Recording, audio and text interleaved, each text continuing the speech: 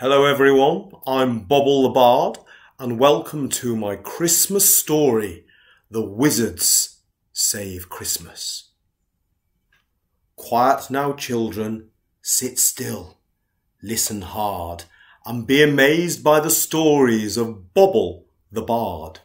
A bard, by the way, tells a fantastical story of heroes, dark wizards and battles so gory. Christmas at the Steel Cauldron is their favourite time of year. They put up decks, spend time with friends and share the Xmas cheer. One Christmas Eve the wizards were sat round their log fire when once again the booming voice would land them in the mire. Steel wizards, you must assemble, this time it's really bad. The Dark Lord's stolen Santa, the children will be sad. I need some of you to find him, whilst the others do his task. I know it's Christmas Eve and all, but that is why I ask.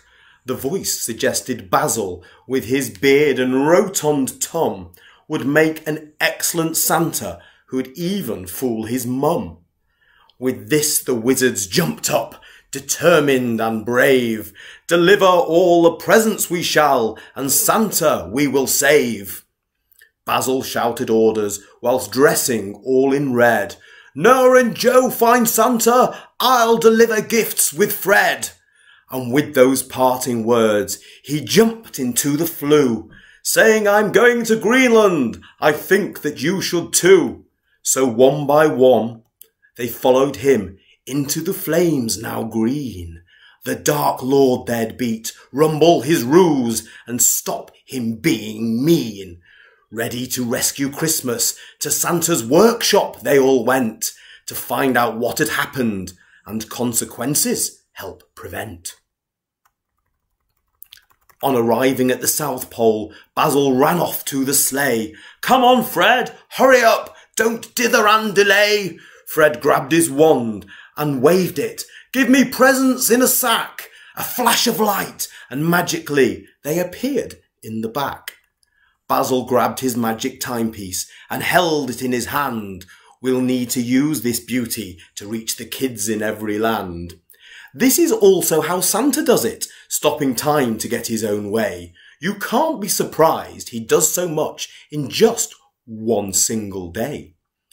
Basil and Fred toured the world, visiting every well-behaved child, whilst Noah and Joe wrapped up warmly and ventured out into the wild. They found some suspicious footprints and followed them into the woods, as Basil and Fred circumvented the earth and delivered the children their goods. The steps led into a clearing that was pitch black and cold as well. Lumus, they said, and flicked their wands to cast the illuminating spell. Lights shot out, and they could see a building by the trees. They tried the door, but it was locked, and they hadn't got the keys. No prob, said Joe, it's just a lock. It'll open with my wand. He cast a spell. The door stayed locked. He couldn't break the bond.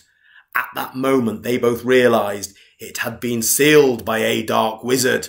Santa must be locked inside, whilst they were in this blizzard. Then they heard a rumbling, and the ground began to shake.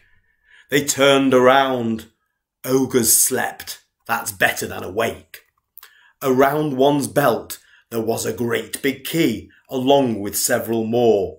The wizards knew that one of them must open up the door.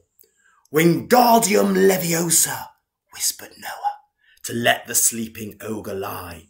There was a slight jingle-jangle, but the keys began to fly. Over to the wizards, and Noah quietly cried, Hurrah! With these keys we will surely get inside. They crept over to the door and gently turned the key. The lock gave way, and they shared a look of glee. In the corner of the room something was tied onto a bed.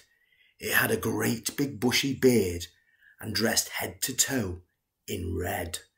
"It's Santa!" cried out Joe, and rushed into the hut, not noticing the bad wizard who shot a spell onto his butt. "Ow!" screamed Joe. "That isn't fair. You've really hurt my bum." The wizard snarled. "Next time I'll kill. I suggest you turn and run." Noah raised his wand and ran in at a canter. "We're going nowhere unless we leave with Santa." The dark wizard span to Noah and turned his back on Joe, who shot him on the bottom. "That'll teach the so-and-so." The wizard screamed and span around with anger on his face. So Noah shot him on his bum, and he vanished with no trace. The steel wizards untied Santa and sneaked past the disgusting ogres. One drooled when he snored, whilst in his sleep another ate his bogus. They arrived back at Santa's grotto, but he looked forlorn and sad. "Oh no," said Santa, "it's all gone wrong. Everything's gone bad. Thank you for my rescue, but my mission has been failed. We didn't deliver the presents because the baddies had me jailed. If the children stop believing, then my magic will be gone, and the Dark Lord, he will have triumphed. Evil will have won." At that very moment, with a blinding flash of light, a sleigh came speeding into view, pulled by Santa's reindeer flight. Santa looked astonished, as driving his favourite sled was Basil, dressed as Santa, next to an elf called Fred. They pulled up outside the grotto, too much cheering and applause. "Ho, ho, ho!" laughed Santa. "Merry Christmas!" said Basil Claus. Basil loved being Santa, and I must say was rather good. So Santa agreed that every year dress up and help he could. Merry Christmas, everyone.